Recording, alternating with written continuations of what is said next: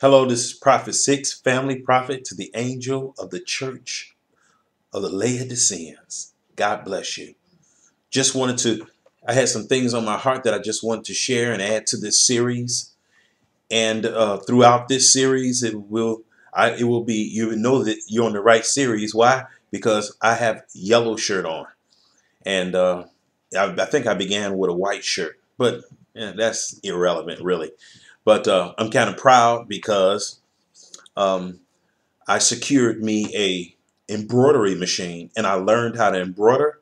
And the logo that you see on this shirt, I'm just, it's show and tell. Okay, come on, you know, let's have fun. This logo that you see embroidered and embossed on this shirt here, I did it. I'm so happy. I had a guy that was in doing my embroidery, and it was terrible. Let let me not say any more, because if I do, I start getting flashbacks. But I'm doing my own embroidery, my own logo that God gave me in a dream. I have power over it to put it on shirts and clothing. Oh, I want to show you this. I did this. This is not on topic. I know that, but I put this on my wife's purse. Don't it look nice? Look at that. It look nice, don't it? Professional. Not sloppy. It's really nice. So I mastered the machine. And oh, by the way, this logo, if you don't know already, by going to my website, theuniversalfamilyflag.com, this logo is the universal symbol for family. Okay, but I'm not going to get into that. I want to do a whole video on that and explain that to you. So, and tough, the acronym tough is an acronym that has dual meaning. True, the T is true, unity, for family. That's what tough stands for. It also stands for the universal family flag. So this universal symbol for family, which is the actual logo, it is, I call it for short, the tough logo. Okay. So, but anyway, we're here to talk about marriage. We're here to talk about how to find a mate. And another thing I want to say, even though this is about how to find a mate, this is also about how to keep a mate. Because as high as the divorce rate is, this video needs to be infused with that ideology as well. How to keep a mate. To do what? Build the kingdom. I want to tell you, if you got married and it wasn't based on building the kingdom, you did the wrong thing. So what do you need to do? Get a divorce? No. What you need to do is talk to your spouse and say, hey, we need to start off on the right. Did you know that the original reason for getting married was to build the kingdom of God up out of love for God? That's the only reason to get married. All these other reasons for getting married, they not of God. This is the main primary reason to get married. All right. Now, one of the things I like to address in this video is all the people, all the ladies, all the single Christian ladies in the church that said, oh, I'm single. And they brag about it. They boast about it. And they lying. They are not single. The Bible says in the book of Corinthians, I'm one of the Corinthians, that he that is joined to a harlot is one with her. Hello. How are you single? You're single, huh? So you don't like having sex. Well, if you like having sex, you're not single. Because he that's joined to a harlot becomes one with the harlot. So you're not single. You're lying. You never had sex. You're lying. You're not having sex. As a single Christian woman, you're lying.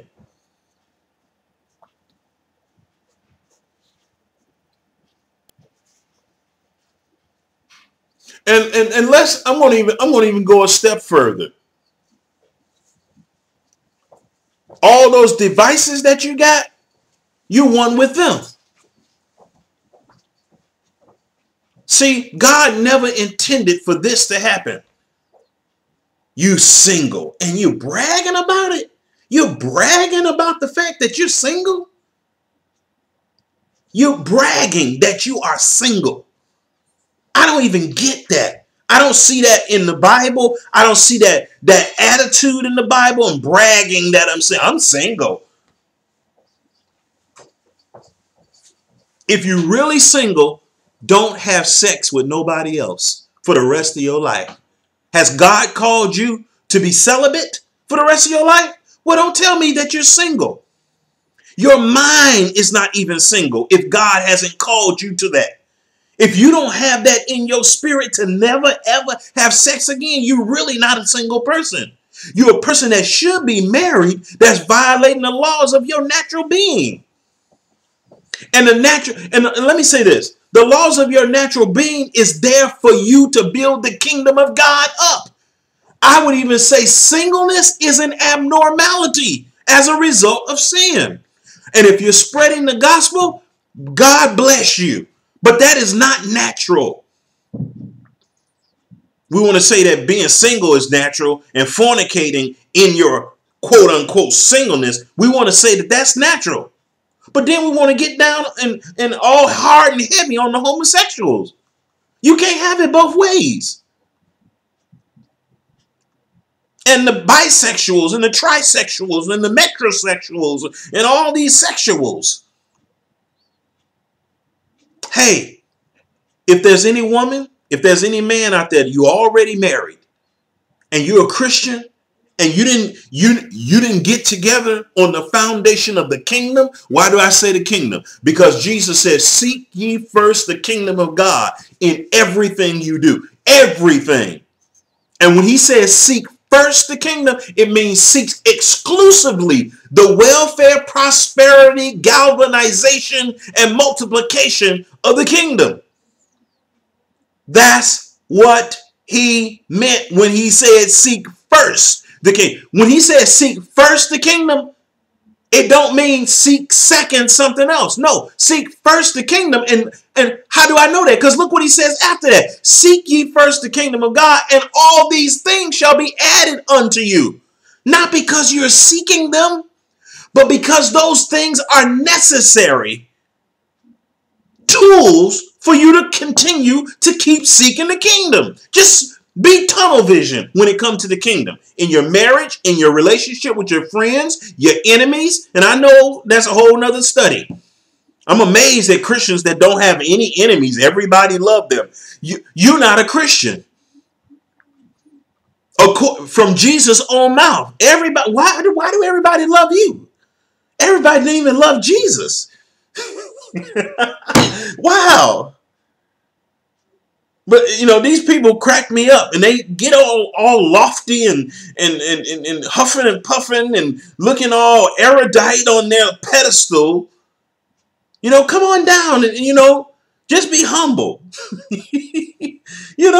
Come on. No, everybody likes you. How? How? Everybody didn't even like Jesus in his own church, in his own local church. They didn't like him. Those are the matter of fact, the people that was in his local church are the ones that hated him the most. The place that he was from, he did very few miracles there. He did less miracles there than any other place. But everybody like you, where you from? That's really interesting. You must be doing something wrong.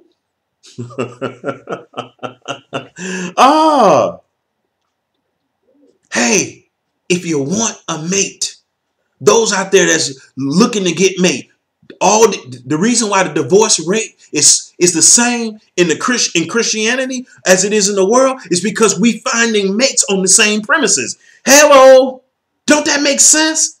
The divorce rate in the church is just like it is outside the church. Why? Because we look for mates for the same purpose, to build up the kingdoms of the world. That's why our marriages can't stay together. And for y'all that's together, don't pat yourself on the back too quick. A A lot of y'all married because y'all still married just because y'all can't find nowhere else to go. It's not funny. But don't perpetrate. Don't perpetrate just because you still together. Very, and this is just looking at statistics and with a prophetic, and through a prophetic lens. If the divorce rate among Christians, in the so-called Christians and the world, is the same, how many of those couples are married solely for the purpose of building up the kingdom of God, and their love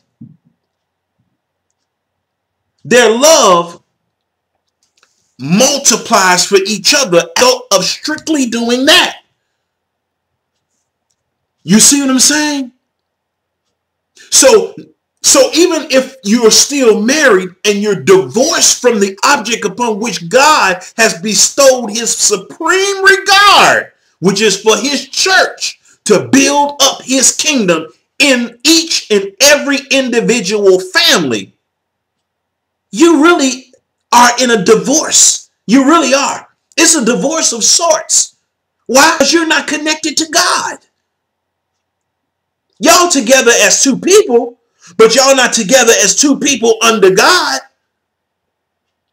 You see what I'm saying? So divorce is there's we throw around the word divorce, but the word, I want to tell you something. I know many married couples that don't even love each other. Married couples that don't even, and Christians,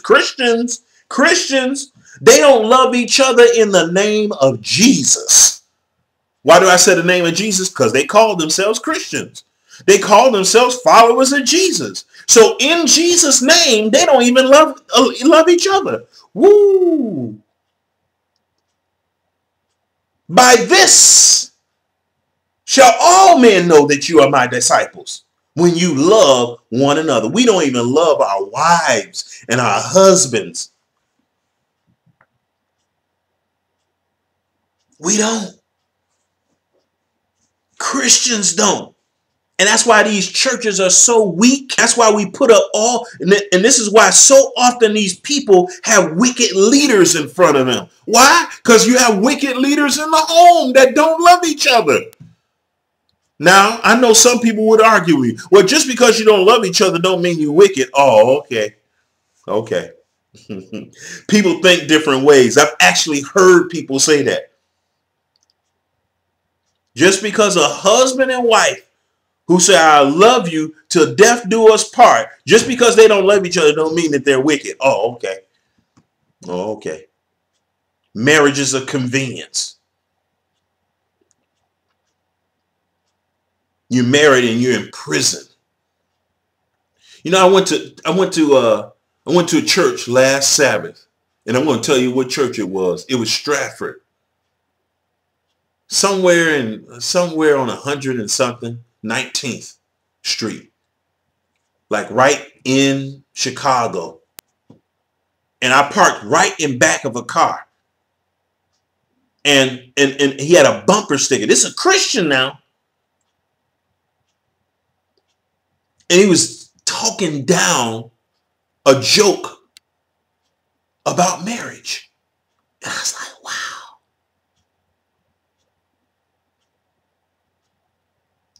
It's a witnessing tool, see? Now marriage is the main institution that God has given human beings, Christians, to build up his kingdom. And we making jokes about it as Christians? That's like making a joke about Jesus. I don't get it, y'all. I don't get it. I don't get it. But this is Prophet 6, family prophet to the angel of the church of the Laodiceans. Stay married. If you like having sex and you need sexual stimulation, guess what that means? You're supposed to be married. Oh yeah, that wasn't real spiritual. I know that don't sound real spiritual to you.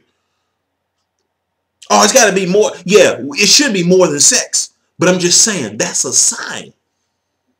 If you need all kind of toys and all kind of men coming in and out your life, guess what that's supposed to mean? You're supposed to be married. You got children by 3 and 4 different men. Guess what that means? That you're supposed to be married. That's proof right there. I'm not going to even go deep on you right there. Prophets, I'm out. Praise the Lord.